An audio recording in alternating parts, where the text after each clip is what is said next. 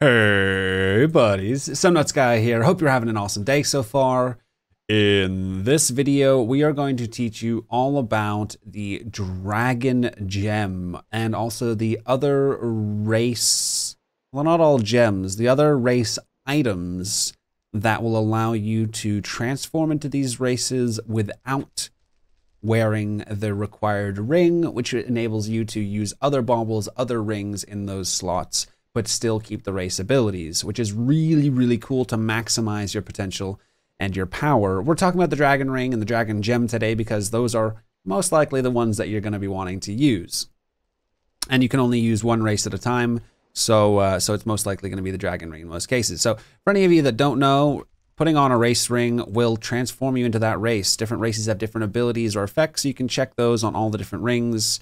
They give you a fair, decent breakdown of what the individual rings do.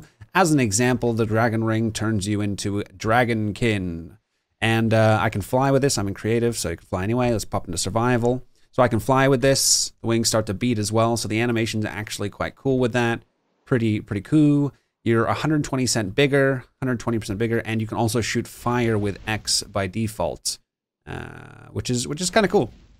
However, it does take a ring slot, so what you might want to do is convert this into a Dragon Gem.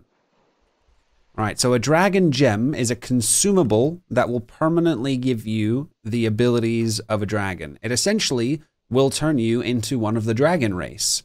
So if we take this ring off, let's have a quick look at the recipe. We've got mana crystals, scarlight, sapphire, dragon's breath, and of course the ring itself. It does consume the ring.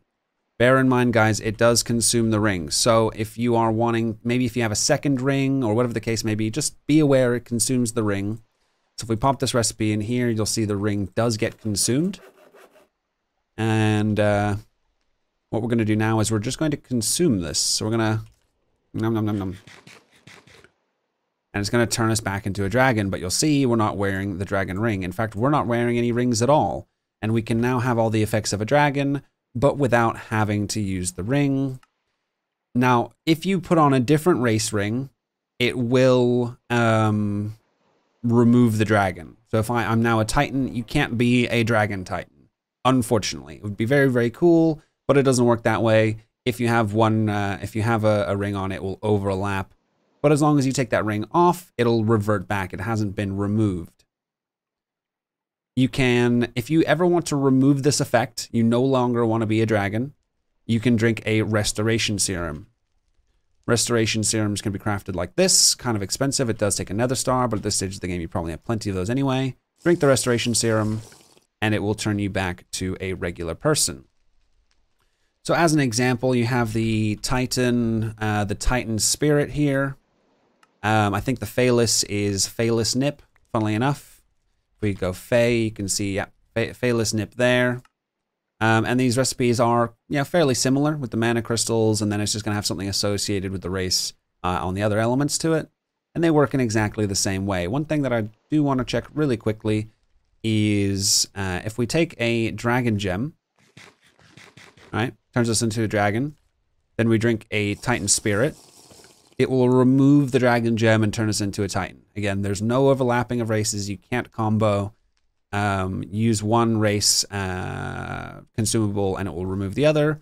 And again, all can be removed with the restoration serum. Pretty simple, but also very cool, and will really allow you to maximize your end game potential by acquiring the abilities of one of the races, and in addition, having both ring slots available to you. Alrighty, guys, if you enjoyed the video, give it a thumbs up. If you'd like to give if you'd like to see more content like this, consider subscribing. I go live on my Twitch channel, twitch.tv/SomeNutzGuy, pretty much every day, and we run an RLCraft 2.9 public server from that channel as well. All you have to do to join the server is jump on the Twitch channel, earn 3,000 channel points, unlock the whitelist through the channel point redemptions, and then you are able to join us. Alrighty, guys, hope you have an awesome rest of your day. Take care.